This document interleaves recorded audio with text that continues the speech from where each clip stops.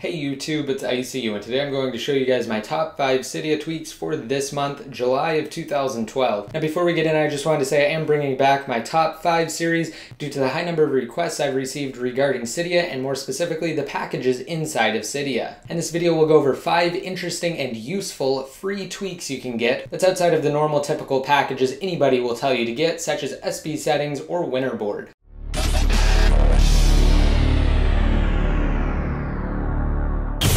Alright, now let's go ahead and just start with the simplest and easiest tweak. That is just unfold. Now, you'll notice that when I go to unlock my iPod Touch here, instead of having slide to unlock, it does say fold to unlock, and it gives you a really nice and crisp animation. So this is a really great tweak. Again, it is free inside of Cydia, and all of these packages that I'm talking about today will be free, and you don't have to add any extra repos. All you have to do is just go inside of Cydia and search for them, and you will be able to install them. Now this one, again, is called Unfold, and it gives it an improved animation. Also, it preserves the ability to slide up to access camera functionality. Alright, moving on, let's go ahead and take a look at the second tweak. This one's called Zeppelin, and you might not guess by the name, but it replaces your carrier with a logo of your choice. And once Zeppelin is actually installed, you can download hundreds of additional logos through the Zeppelin add-ons section inside of Cydia down below at the bottom there. All you have to do is go to Sections, Zeppelin, and then you can choose from, again, over 300 different options. So let's go ahead and go into Zeppelin and change the theme.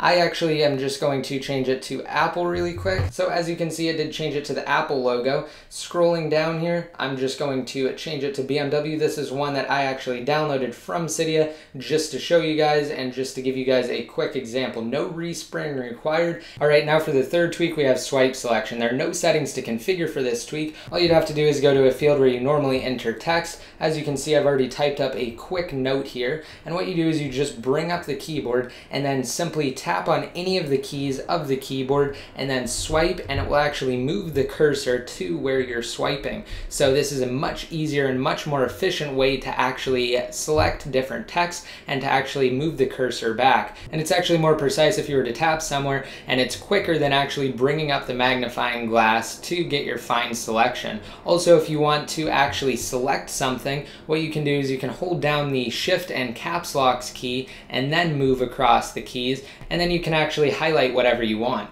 Also, if you were to use 2 fingers, it does go slightly faster. However, with the iPhone and with the iPod Touch, it's more difficult to do than with the iPad, because as you can see, when I actually try and do it, I accidentally type a letter. However, if I were to just use 1 finger, that's not the case. So this is a really great tweak. It's probably better on the iPad. However, I still find it extremely useful, and I use it in everyday situations. All right, now for the last 2 tweaks, they're actually related to notifications. All right, now let me do a quick demonstration. You might not notice at first, however, what it does is it actually kind of moves the screen down, so your notification doesn't really cover anything. It doubles the size of the notification banner, and again, it moves the screen down more than by default. Okay, now as you can see, I sent out this test right here, and it moved the screen down more, so it isn't covering the icons. However, you'll really notice it if I actually go inside of the Cydia application, because there are some buttons up there at the top. Let me go ahead and send just another test iMessage, and you'll notice it here.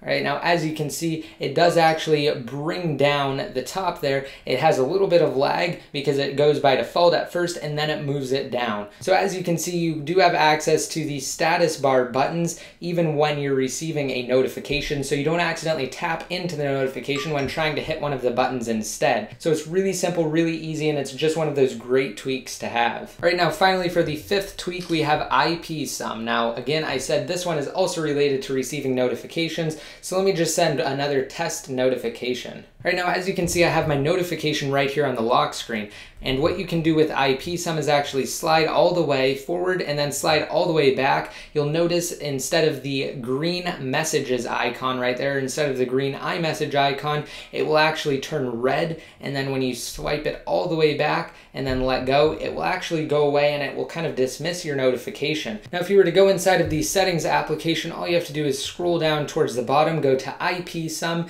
and you have 2 toggles for it. You have the option to enable it or disable it, and you also have the option to enable remove badge so that when you swipe away to dismiss your notification on the lock screen, it doesn't update the badge for the specific app that you received the notification for. It simply ignores that notification and doesn't add to your badge count. So you can enable that if you want as well. Let's just go ahead and do one last test for IPSum. Alright, now that we have our notification here on the lock screen, again, you just swipe like you're going to reply to it or like you're going to view the notification, and then just swipe backwards and release, and your notification is dismissed. Alright, now I hope you guys liked this video. Of course, if you liked it and if it helped you out, be sure to rate it up, leave any comments down below in the comments section, and don't forget to hit that subscribe button to be updated every time I release new videos. And until next time, this is ICU, signing out.